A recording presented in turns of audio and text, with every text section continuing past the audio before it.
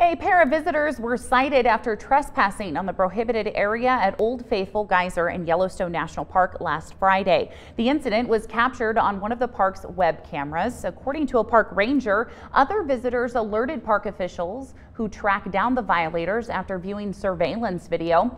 According to park officials, more than 10,000 hydrothermal features are found in the park, of which more than 500 are geysers. This incident follows another case where a visitor fell into the thermal water at Old Faithful earlier this year. Late on Sunday, September 29th, Cade Edmund Seamers, a 48-year-old U.S. citizen currently living in India, suffered severe burns to a significant portion of his body after falling into thermal water near the cone of Old Faithful Geyser.